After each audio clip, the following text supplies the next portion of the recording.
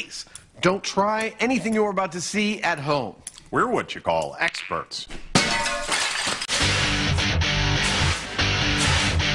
Here's the news man that we wanted to try out. Spike writes, "Dear MythBusters, I tell everyone that Pinkie Pie and coffee will probably result in a huge explosion, but my friends think it's ridiculous. Can you put this one to the test?" You got my attention, explosion. I think we should look into this. Well, let's do it. Awesome! So to my surprise, it turns out that this Pinkie Pie is actually a subset of a range of anthropomorphic and brightly colored miniatures. You might as well just call them ponies, Jamie.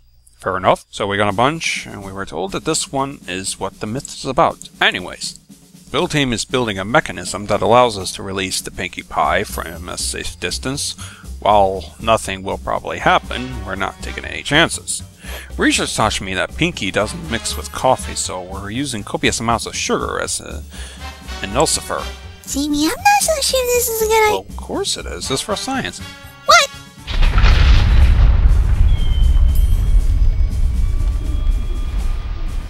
Jamie, I think it's actually working. She's sniffing coffee. Just as planned. So, for everything to go according to plan, I just hope we put enough sugar in there. Guys, are you sure what you're doing is safe? Dude, we're on a bomb testing range at a mile's distance. Yes, even if there is a reaction, I'm sure it's limited to a slight increase of...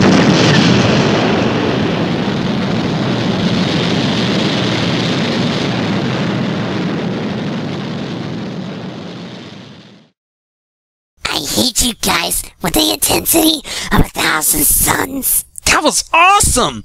Who could predict such an extreme explosion and launching a pony into low orbit? What do you think? I say this one's confirmed. Definitely holy crap, that pony talks!